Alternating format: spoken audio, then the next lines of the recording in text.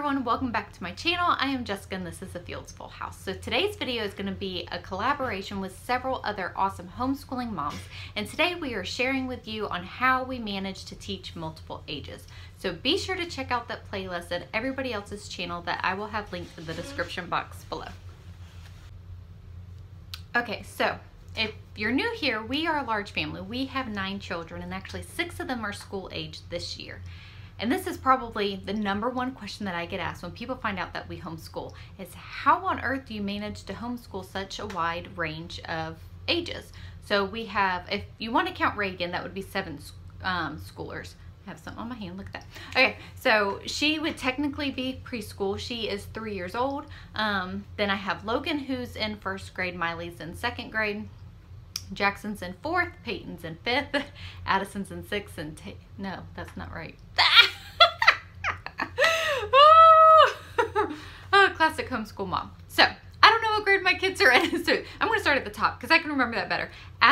Taylor's in 8th, Addison's in 7th, Payton's in 6th, Jackson's in 4th, Miley's in 2nd, Logan's in 1st, and Reagan would be preschool. She wants to be included in school. I don't always start at 3, but I don't like, it's not formal school. It's fun school. So anyways, those are my kids' ages and grades. Not ages. I didn't even tell you their ages. Anyways, those are what grades they're in. For real this time. Okay, so the concept of, think of a one-room schoolhouse is how school started. Homeschooling was the first school that there was, or they sent them to the one-room schoolhouse. So this isn't a new concept at all. It's the way that traditional school has become is not the way that school started. So whenever you put that into perspective, I think it's a whole lot easier to understand. So anyways. Okay, so that's one thing that I'm always kind of curious whenever I see other families that are homeschooling multiple children is how are they managing this? You know, there's a big age gap or whatever. So I think it's really awesome to be able to share our ideas so that we can piggyback off of each other, try something new if what we're doing isn't working, or something that can help us in a different season in life. So I hope that something that I share blesses you or gives you an idea on how to manage the chaos that is homeschooling. Okay, so honestly, I still get nervous. So I'm moving in my 6th student. He's in 1st grade. I don't like really do a super traditional kindergarten, only if they're really interested. So I really have to sit down with Logan. So I'm moving in my 6th student this year. And honestly, I'm always nervous every time that I add another student. You would think I would have it down pat by now, but I don't. I'm always nervous. How am I going to do this? How am I going to manage adding another student? I just don't. There's no time or give in my day. I don't know how I'm going to do it. So here are a few things that I have found that work. So my first tip is to sit down with your little ones and fill up their love tanks. So I like to sit down with my little ones first thing in the morning. Sometimes it's just cuddling. A lot of times we like to read a story. It's a precious time that we have together. And I find that whenever I do this first thing in the morning, they are happier and content a little longer while I get school done with the big kids. One of my favorite ways to sit down with my little ones first thing in the morning is to read a story. I really cherish these times. Now, having older kids, I know exactly how fast these moments will go by. Now, Reagan is only 3, but she is an eager learner. So we start with preschool first thing in the morning. All my kids have loved to do crafts.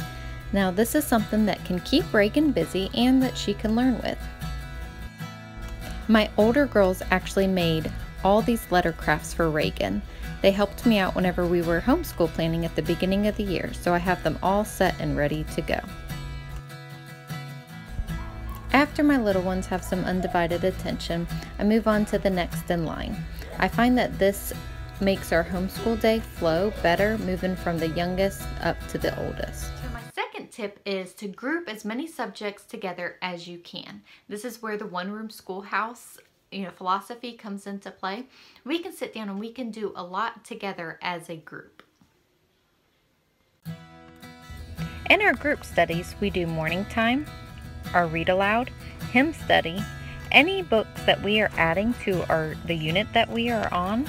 We also do history and science.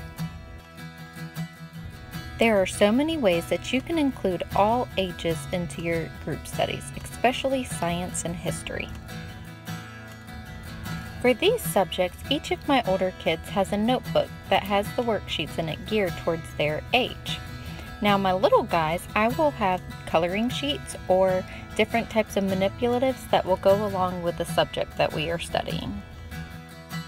So my third tip is to train up your big kids to be a huge help in your homeschool. When we all work together, we are able to get so much done in a day.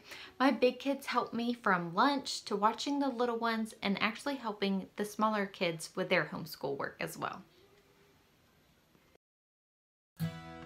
So my older kids will typically work on what they can independently, and when they're done with that, they will rotate who is playing and helping with the little ones.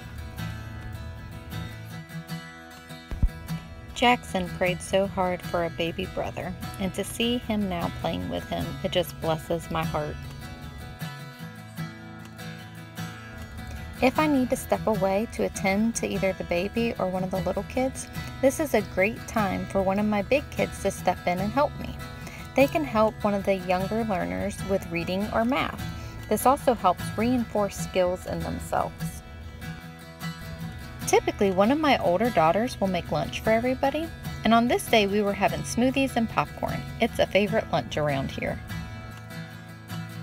Having their help with lunch is a huge blessing to me. It allows me to continue working with whoever still needs me. Okay, so if you are a homeschool mom of only one schooler and only littles underneath, that is a very hard spot to be in, and I remember it oh so well.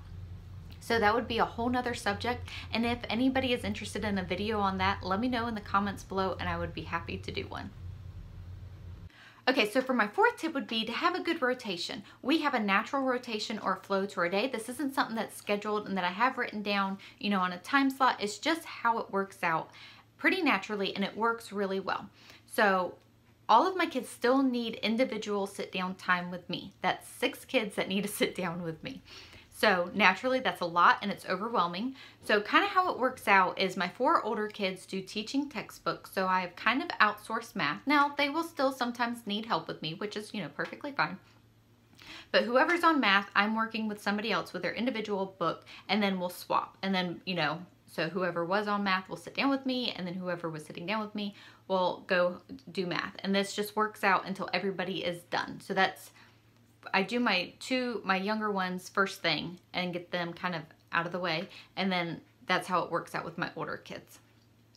So in this crazy rotation that I refer to as our 3-ring circus, those kids will also be rotating who's helping with the baby. So whoever's waiting for me and can't do anything else on their own, they will help with the baby while I'm working with a kid that, you know, needs help. And then when they're done, they will pick up with the baby where, you know, this kid left off, and then that kid will come and sit down with me. Does that make sense? Anyways, it's how we get it done. So like I said, we will have one kid doing math while another one is working with me on language arts. And during this time, whoever I am not working with, they would be rotating between doing their chores and helping with the little ones.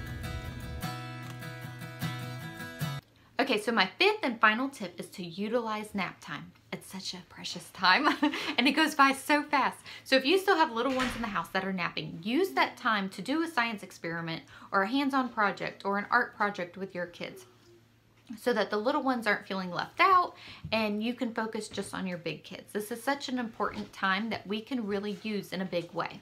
Now, for my homeschool moms that only have little ones, this is a great time that you could actually just get school done with your kids. Okay, so these are my tips on how I manage to homeschool, you know, multiple different ages. I hope that you all enjoyed.